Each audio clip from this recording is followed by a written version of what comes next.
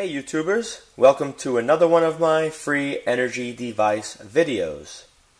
Just like all my other free energy videos, I will be showing you a device which I duplicated, which is shown on YouTube, in order to show my viewers if the device really works, or if it is just another YouTube scam. I spend the money and take the time to duplicate the device in order to save you time and money from trying it yourself. Of course, if you doubt my results, you can always give it a try yourself.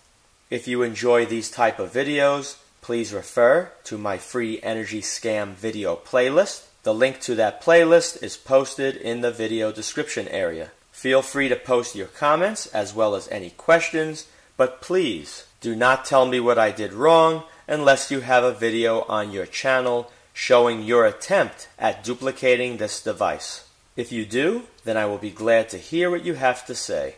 If you have a device that you claim works, then after I speak to you and personally inspect the device, I would be more than happy to post links to your channel as well as assist you in any way possible. Okay, let's get started. Today I will be showing you this free energy perpetual motion device. Just as in my other free energy scam videos, I will not be posting a link to this original video. I do not want to send any views to that person to have them profit any further from this scam. Hopefully you know the video I am talking about by looking at my device. If you do, then you can easily compare what I did to that other video. Let me remove the wheel to give you a better look at things. The entire base is made from birch plywood. Each one of these supports is made from balsa wood.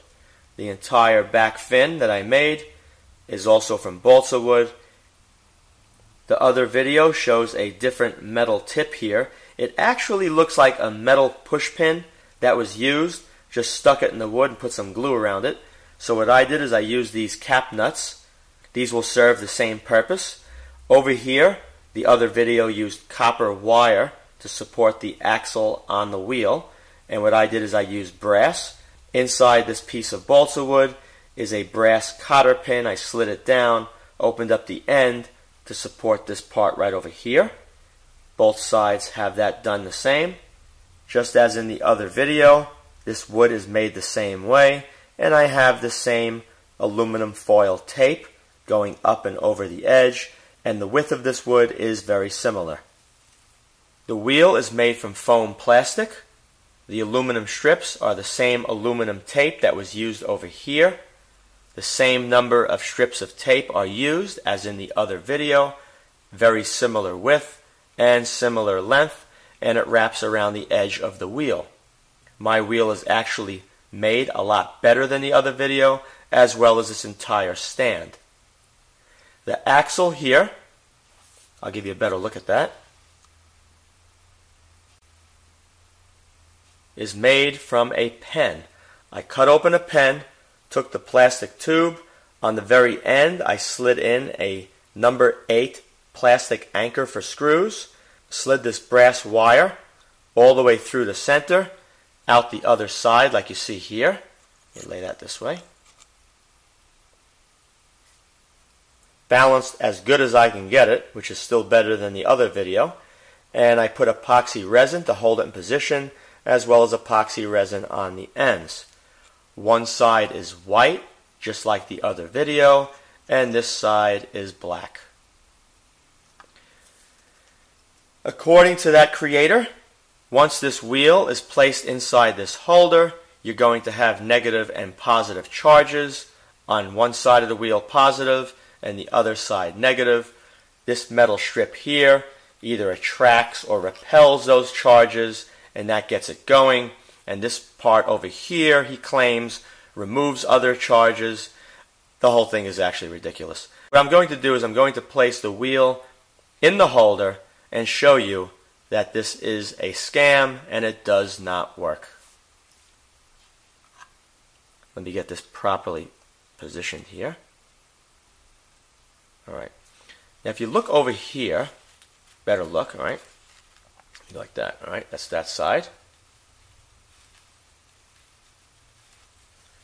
Take notice The spacing over here is around 1/4 of an inch, just like the other video. The angle of the camera as I'm showing you this may make that space look a little smaller than it really is, but it is 1/4 of an inch all the way through. All of this is glued and epoxied in. There is a space, just like the other video, around 1/16 of an inch to 1/8 of an inch. It varies, just like the other video. This side has another one of those contacts. Right there, you can see it. So once this is positioned, I should be able to spin this, and it should go into motion and never stop spinning. So let's give that a try and see how well that works.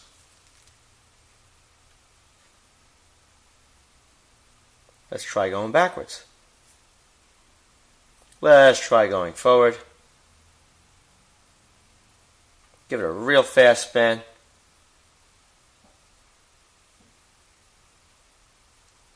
Alright, you can see these strips line up just like in the other video if you've seen it. 2 of them go right on this curve. And as you can see, it does not work. So I just wanted to put this video out to tell you to save your time and money.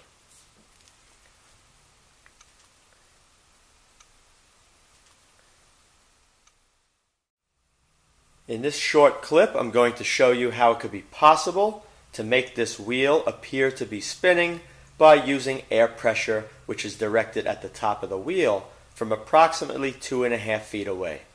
Let me give the wheel a little bit of a push to get it to rotate. And as you can see, just like in the other video, the wheel is spinning up and it's going faster and faster, and I can reach in, grab it, and remove it from the holder. If you enjoyed this video, please rate it a thumbs up, subscribe, and post links to this video on other websites and blogs. Also be sure to check out my video playlists as well. If you enjoy these type of videos and you would like to see more in the future, then please support my channel by using the link on my channel main page that says support, or you can visit my Patreon page, which has a link posted in the video description area. Once again, thank you very much for watching.